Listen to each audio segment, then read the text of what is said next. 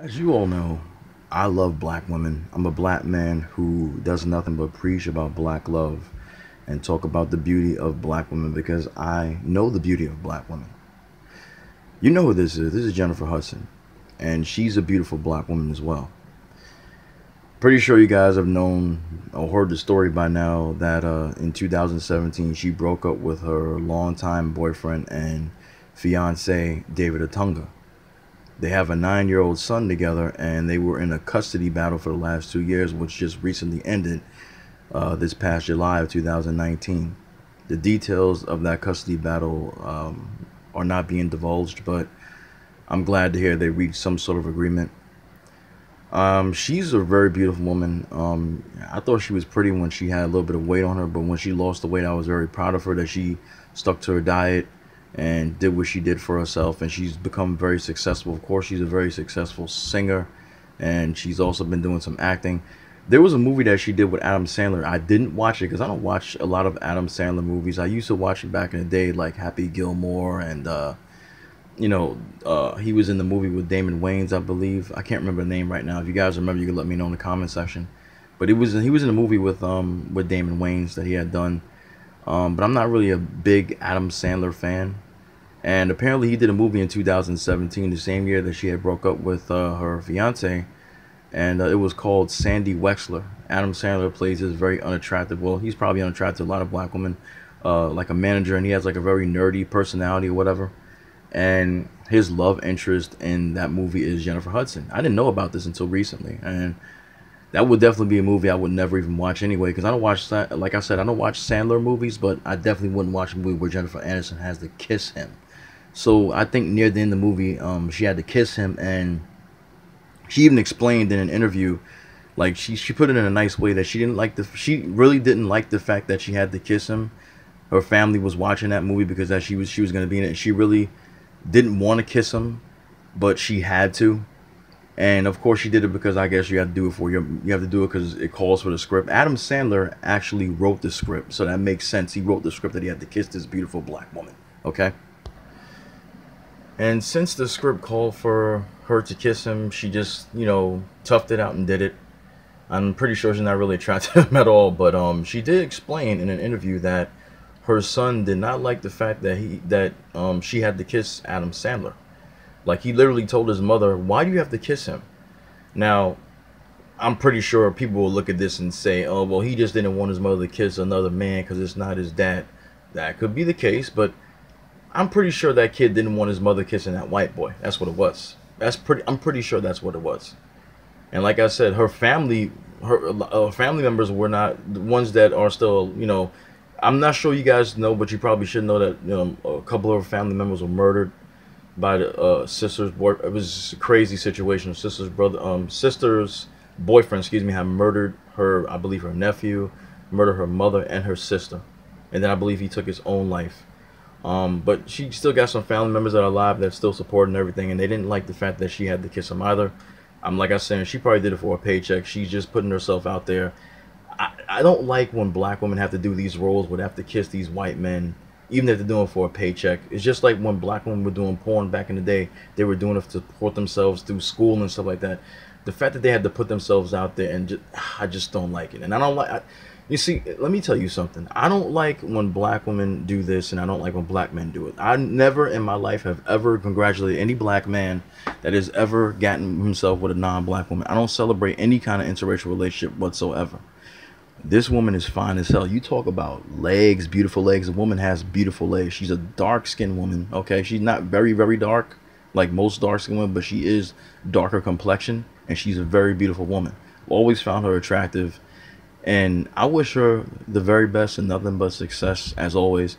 I just pray to God that she doesn't decide, because they haven't really talked about who she's in a relationship with. I heard that she might have been cheating on David Otunga with it might have been a rumor. There was a black guy that she was at the studio with, and she might have been cheating on David Otunga with him because they were seen together and very close and stuff like that. I just pray that news doesn't come out and this woman becomes a swirler. That would really break my heart. The thing about Jennifer Hudson is that she's just so goddamn beautiful and so goddamn attractive. And when she had her long hair, she looked great. When she had more meat on her, she looked great. But this short hair look that she's been rocking for quite a while, she looks absolutely amazing with it. Like, I mean, black women are just beautiful to begin with. It's just the features that black women have are features that no other person on this earth can have, because those are black features. So you won't find a white woman having any type of features that a black woman has, like the beautiful lips, or the kind of body, or the skin tone. Because I mean, come on, melanin is melanin. That's all there is to it. So I laugh when people come to my channel and tell me, that I don't love black women. I'm just full of crap and this and that. I've loved black women since I've been alive. A black woman brought me into this world and gave birth to me. I actually got my wife into listening to Jennifer Hudson's music as well, because she, Jennifer Hudson does sing like gospel type kind of music, and that kind of particular style. My wife likes that because she's God fearing. Tell you, my wife is African. And the funny thing is that, I don't know if you guys know this, I did a couple of videos. Not a lot of people watch my gameplay videos, because I know not a lot of people want to watch gameplay. They just want to hear about issues that affect black people on this channel when they do listen to what I have to say or anything like that.